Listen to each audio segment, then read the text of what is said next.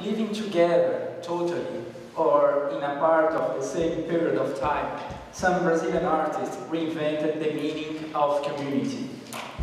The idea of community may be compared to that of nation, not only because we have a more accurate sense of intimacy in community, but also through the modes of production that don't lead to national representations.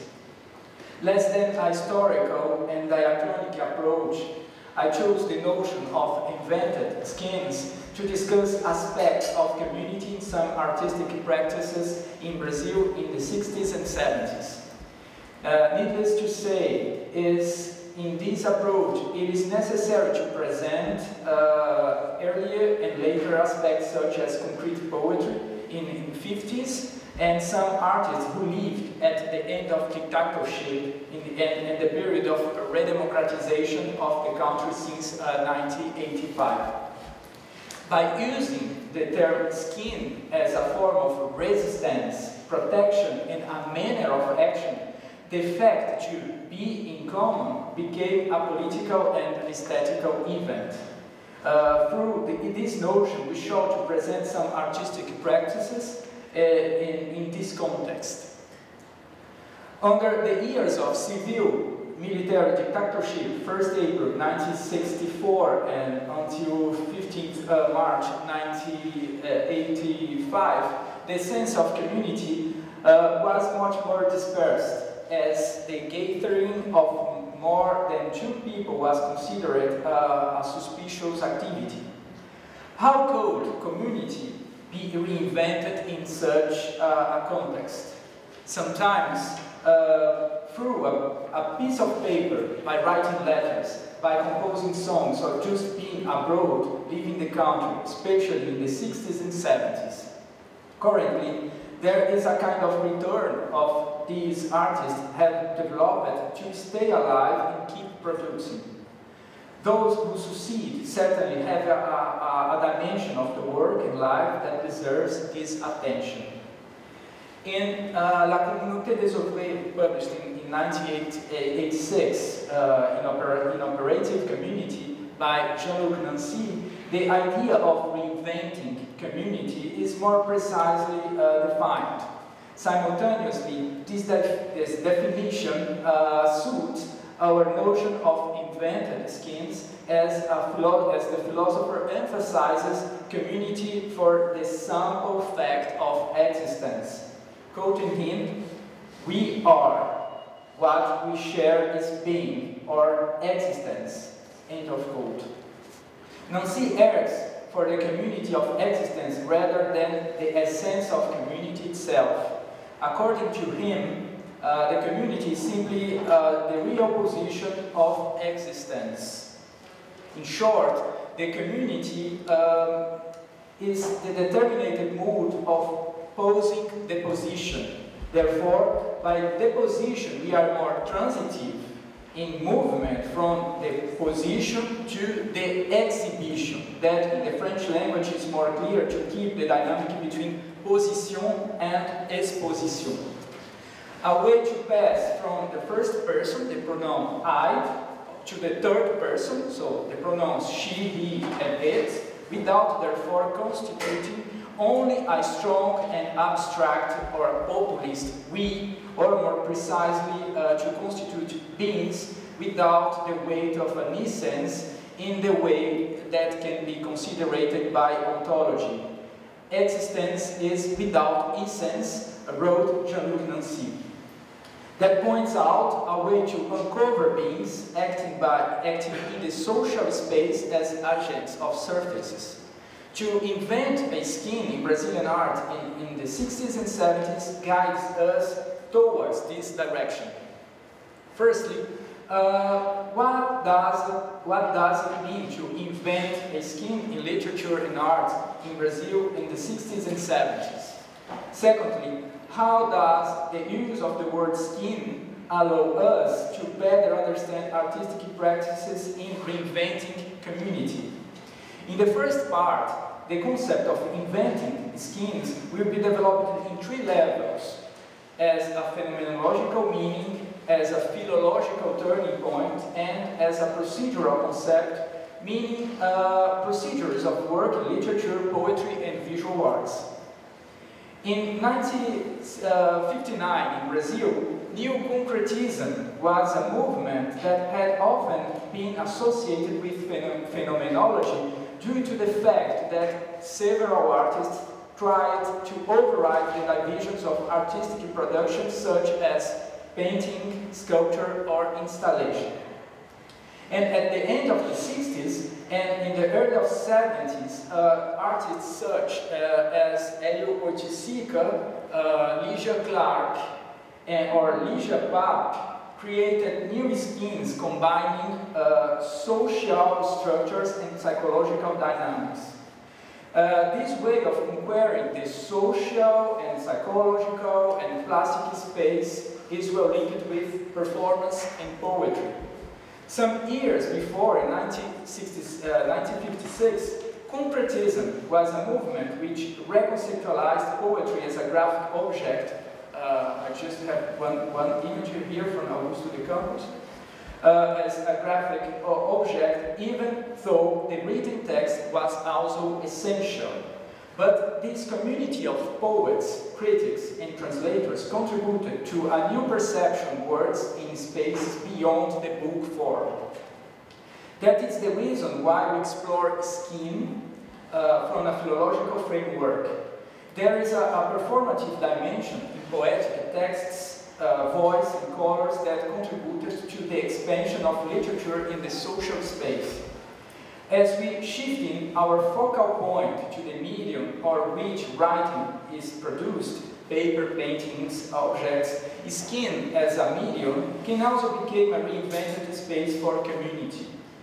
The space that puts the beings in common. Skin assembles at the same time notions such as form and feeling, usually used to divide concrete from new-concrete artists. While form was more rational and constructive for concrete artists, new-concrete artists were more sensitive. However, that division, rational and sensitive, doesn't work anymore to divide these movements. Both concrete and new-concrete movements are necessary to renew forms of thought and of feeling community. The fact that there are aesthetical and political points of disagreement is nonetheless important to the community dimension. For Neo-Concretism, for example, the critic Mário Pedrosa was a key actor. Pedrosa contributed to the notion of community of artists developing affective forms of art. According to him, the sensory fields are also objects of aesthetic investigation beyond visual, the auditory, the tactile, and led us at the olfactory. Any research that does not propose a breaking down of the boundaries of the treatises of the present in any field cannot be considered innovative. This perspective opens the possibility of a more concrete analysis of the invention of surfaces and its meaning for the community experience artists in Brazil. Community could be read in two ways: how Brazilian art history presents those artists and how they can be arranged by other sensitivities such as skin and the concept of invention of skin.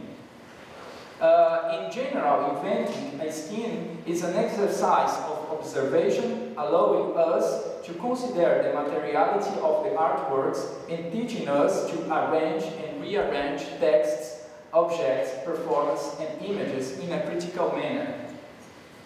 Usually, skin is associated with surface. Therefore, this is a good starting point to discuss surface in terms of phenomenology. Phenomenologically speaking, inventing skin alludes to a sensitive or a carnal knowledge, to put in the words of a new materialism as proposed by Stelly Barrett and Barbara Bolt. It also means that we need to pay attention to the movements of color and their relationship with spaces and bodies.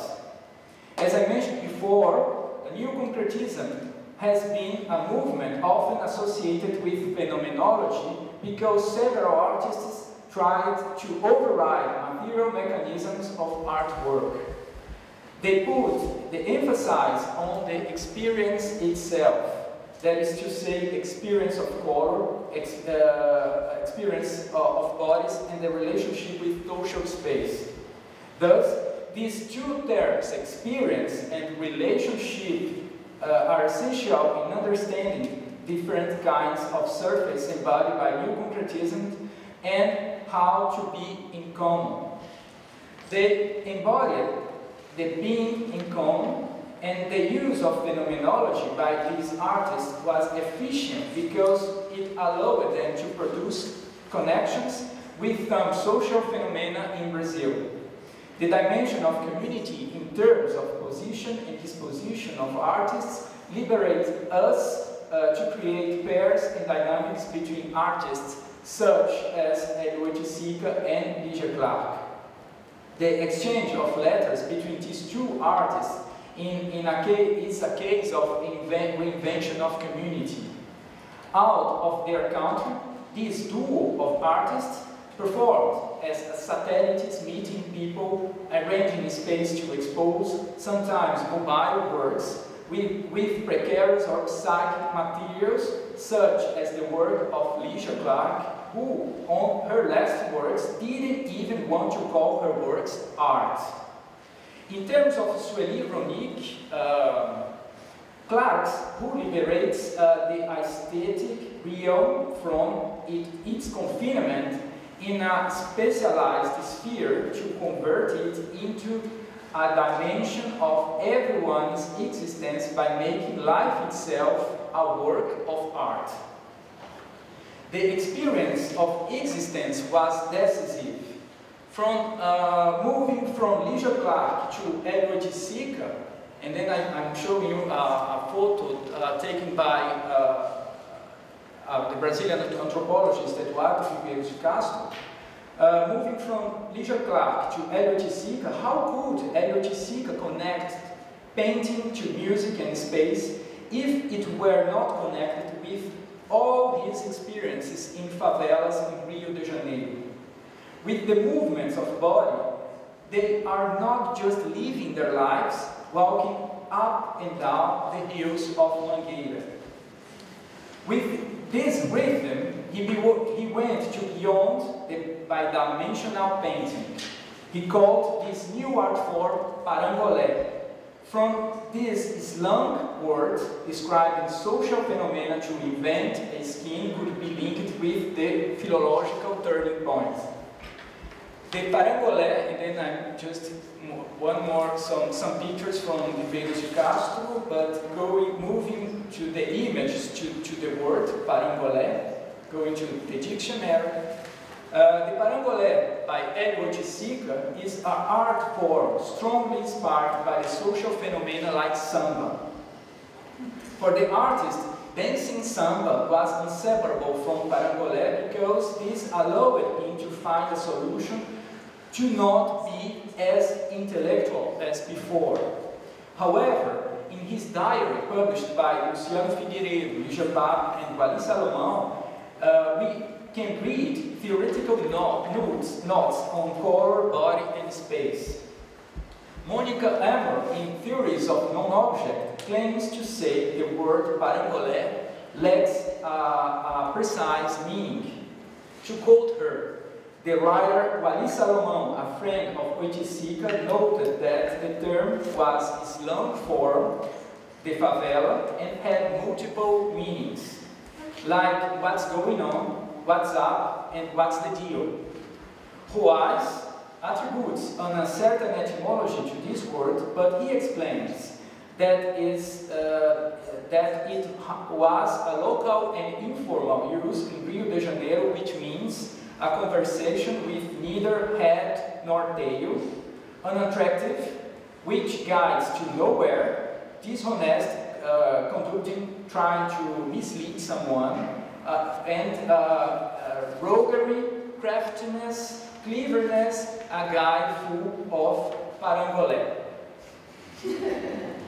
When we pay attention to the meaning of parangolé, we have a sort of constellation of senses that makes a new surface that we look at Oiticica's work.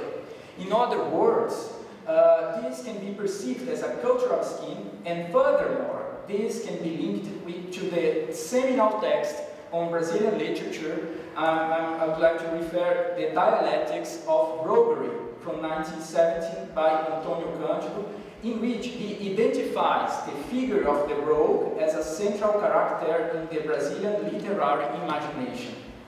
This text provides us with a useful prism through which to read Oiticica's work. In addition, we could analyze Oiticica's work from this point of view, that is to say, the philological term, a scheme can also be created with movements of readings from the signifier, parangolé, to the signified, roguery, allowing us to web a scheme word by word. Therefore, another way to discuss these issues will be presented in the third part of this presentation, the procedural use of the invented scheme. Understanding the idea of invention of a scheme and the reinvention of a community puts in common what the history of Brazilian literature and art tend to separate. Movements, static currents, divided by periods and influence that I would like to keep here together. In conclusion, I would like to mention one last example, and then I'm moving to Lygia Pape.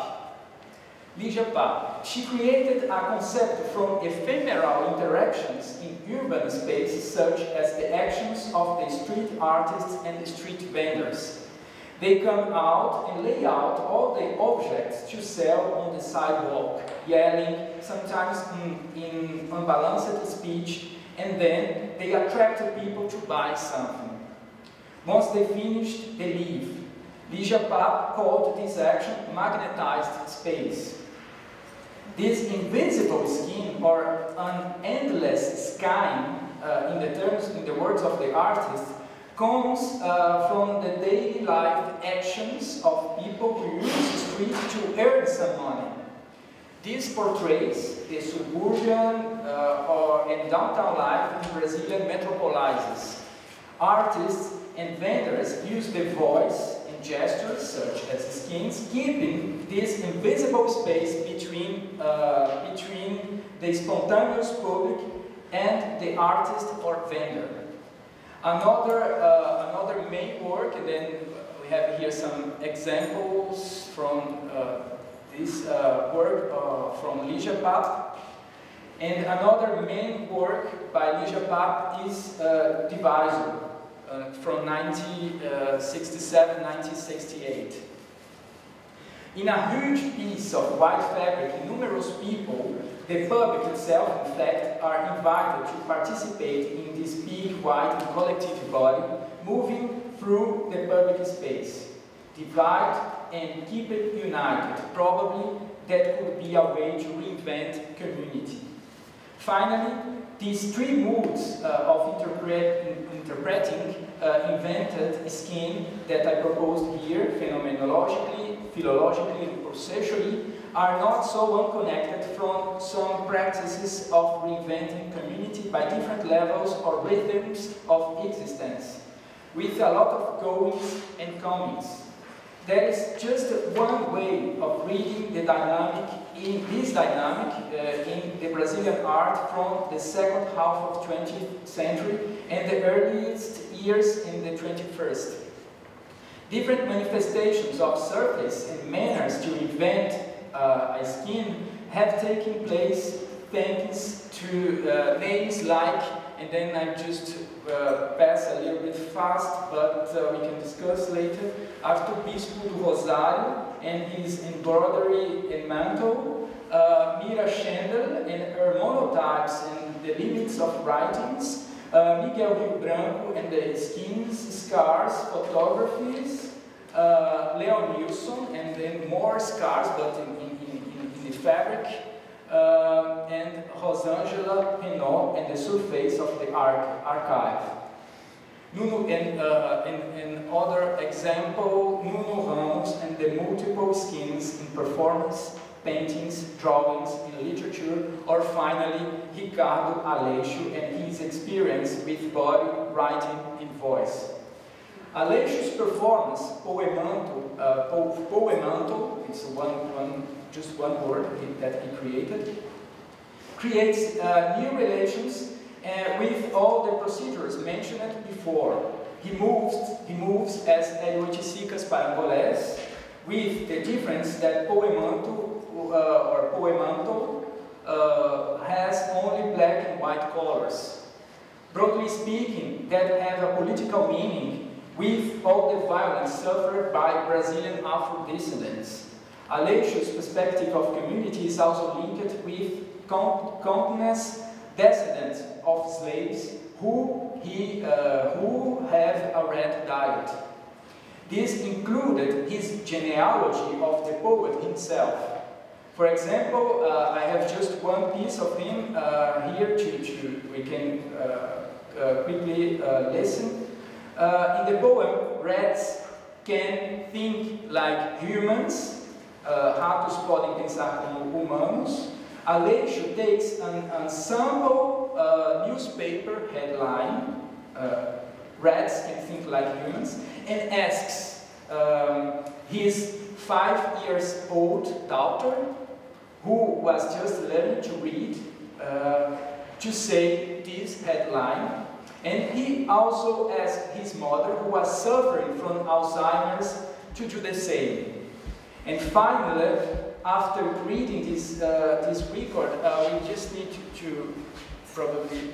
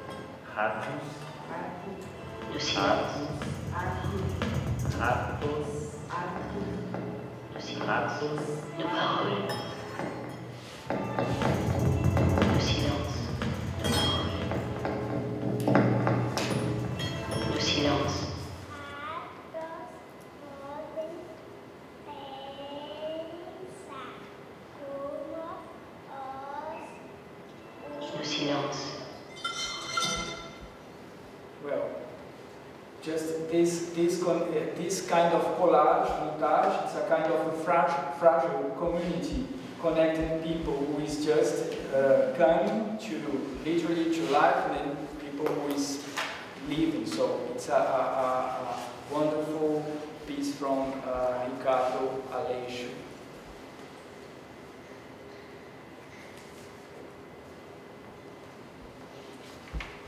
And to come back to the poemanto, the black fabric and the white text are moved by the body and the voice. Singing, reciting, saying the words, Aleixo creates a kind of magnetized space. That is to say, skin has a sense of procedures caused by an ensemble of textualities. Poetry is a complex structure involving photography, performance, radio art, books, exhibitions, cultural journalism, cultural traditions, gestures, dance, and mainly voice. Voice is a phonic skin, in the words of the Italian philosopher Emanuele Coccia in The Sensible Life. Practically speaking, invented skins can be regarded as a kind of stage of reflection with contemporary Brazilian artists and writers. And then I'm just finishing now with a project that I'm working on in Cabaret Voltaire here in Zurich from the past 3 years. It is a way to continuously invent skins for everything, as wrote the artist Nuno Ramos. And as a project, this practice is connected with the Centrum Impulso und Kulturtheorie, in which we have invited some Brazilian artists and writers to give lectures and do performances, practicing literature in an expanded field. And Verônica Stiger, Nuno Ramos, Chacal, Ricardo Domenech, Age de Carvalho, Simone Homem de Mello, and Ricardo Aleixo himself contributed highly to this reflection. And then to conclude, now probably that it's a way to try to reinvent community in this time. So keeping connection, so trying to have a real exchange with these writers from Brazil here in Zurich. And thank you for your attention.